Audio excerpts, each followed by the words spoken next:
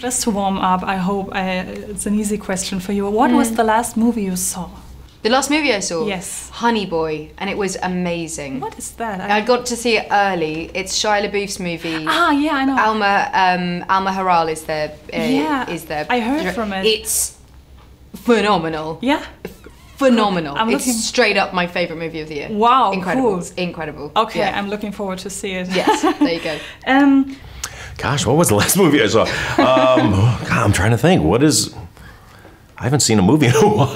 Last Christmas. Yeah? Yeah, exactly. No, gosh, I mean, honestly, I've been watching a lot of monster movies because my next movie is going to be a monster movie. So. Oh, great, cool. Oh, yeah, I'm very excited about it.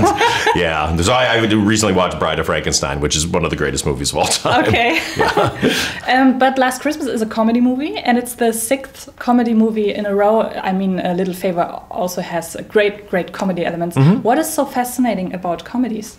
To me, comedies are real life. When I see a drama that's very heavy and there's no humor in it, it doesn't feel like real life to me because any situation we're in, the most tragic, heavy situation, somebody's still going to try to make a joke. Something still funny is going to happen, whether we want it to or not, and that feels more real to me. So I always want to tell a story with humor in it. You are the only director I watch every featurette of on Blu-rays, and nice. I really like the one about style and fashion, especially the one I really enjoyed, the one on A Little Favor. How would you describe the style of Last Christmas? Well, we wanted to be very real. Renee Kalfas, who my costume designer, who also did Simple Favor, we want to make sure that a character's closet doesn't feel bigger than the character, you know what I mean? And so it was really fun to find for Emilia that she only has a few different outfits she wears, and that she wears that leopard skin, the fake leopard coat, because that's her armor, that's what she hides under. And, but also designing that elf costume was a big deal because we didn't want it to be too corny, but we didn't want it to be too good, but, because Santa is very theatrical in the way that she presents her store. And so, Kate is one of the actors in her play, and Santa presents herself as the star of the play, and that we had, to make sure that Amelia's dressed as, as her supporting actor. And then, then for Henry, we just wanted to give him a look that was very iconic, that sort of played into who we find out who he really is. And so we actually contacted Ralph Lauren, who specially designed that overcoat for Henry. Paul Feig is a director I watch every featurette of his movies when they are on Blu-ray or something. Because when I see pictures or videos of his behind the scenes scenes, I think it looks like it's very funny on set, and everyone is in a good mood. Is it right? It's completely right. Yeah. How is it to work with him? It's just joyful. He just is. You've never heard him raise his voice. He never kicks off about anything. He is always prepared. You know exactly what you're doing. You normally wrap early, which is all you want. I love it. We really want to be an actor. We really want to be in a movie, but when's lunch? And he just makes it the most joyful environment, which is really, really, really hard to do because I've had many experiences where that's not the case. And it always comes down to the director. So, I would like to talk to you about the diversity of the cast. It wasn't exactly while watching the movie, but after it, when I was thinking about it and while I wrote my review, I realized, oh my God, the ensemble or the cast is it's one of the most diverse cast I've ever seen. Oh, great. We have women, the gender, the sexuality, the culture. We always we have people with disabilities, and it's so normal. And it's never a problem in this movie. Is it a statement, or is it a coincidence, or is it just normal for you? Well, no, movies have to reflect the world that we live in. And we live in a very diverse world. Absolutely. And when I see movies that aren't diverse in that way, they don't ring true to me. So it's very important to me to make sure that we do that. And so I'm always, being very careful to check the default setting of people, because people just automatically tend to cast what they're used to, And so, yeah, I have to go like, let's get somebody diverse for this. I want diversity in this role, you know, but also just finding the most talented people for the roles, but just opening the doors wide because, yeah, it's very important to me, very important. We have a Jason Statham reference in the movie. Yes. And I remember that Spy was Jason Statham, the performances, the movie.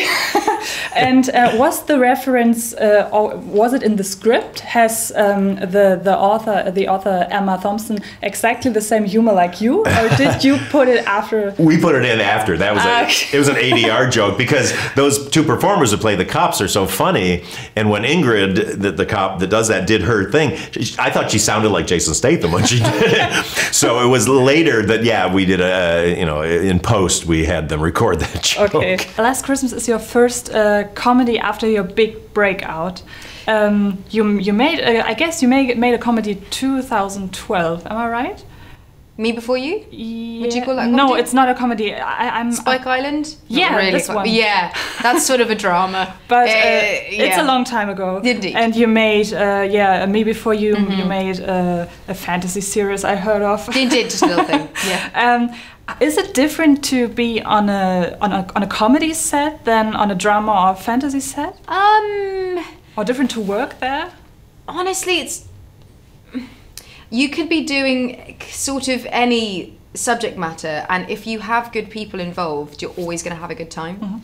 So oftentimes you'll hear people say in the most darkest of movies they laugh the most, and in the funniest of movies they don't. Now this wasn't my experience at all, because it was like they cherry picked the crew, the cast, everyone, and it was just joyful. Everyone was just really, really, really lovely. So I don't know how much of that is to do with the subject matter and how much of that is just to do with just the people, but it definitely encouraged a kind of fluid, relaxed, cool environment where you felt comfortable as an actor, which makes a difference. You had to do something very tough things on set of Last Christmas. You had to sing, you had to ice dance, you had to sing and to ice dance. What was the biggest challenge? Ice skating. I can't do it. I'm really, really bad. I panic. And when I panic and go stressed, I get very quiet. Start sweating. I thought you was very good at acting that. Thanks, thank you so much. Took me a little while. Took a few takes. But that was the one day where I was like, I'm not laughing, I'm not joking. I'm gonna kill myself. Like I really was really scared. Like, genuinely scared. So yeah, I really, there's always that like romantic thing where it's like, oh, it's Christmas, let's go ice skating. No. I will not be setting foot back on the ice. Definitely not. And you're a very good singer, I have to say. Thank you very much. It's very nice. Thanks. Thank you. Last Christmas is a very musician film because, Last Christmas, it's the title is named after the very famous Christmas song, and there are other songs of George Michael in it. Yes. And it's like. Last year we had Bohemian Rhapsody. This year we have Yesterday. We have Rocket Man. It's a time for musician movies. What would you say if you could choose a musician who will get his own movie? Which one would you choose? That's such a good question. Who earned it? Who earned it? Well, that's the thing, because you've got so many amazing singers. You've got like Joni Mitchell. Do you know what I mean? But then you've got people going, we can't touch that. We can't. You couldn't do a Joni Mitchell thing. I mean, I love the Beatles so much, so to have that appear in a way that was kind of respectful too, but not trying to be the Beatles was wonderful. But oh god, there's so many amazing musicians. I mean, I'd quite like to see. Do you know who the Streets are? Okay. They're an amazing British band. Okay. They're kind of British grime hip hop, but not quite. They're their own thing. I think a Streets musical movie would be really interesting because they're fascinating. Mike Skinner, if you're watching, do it. Do a Streets musical.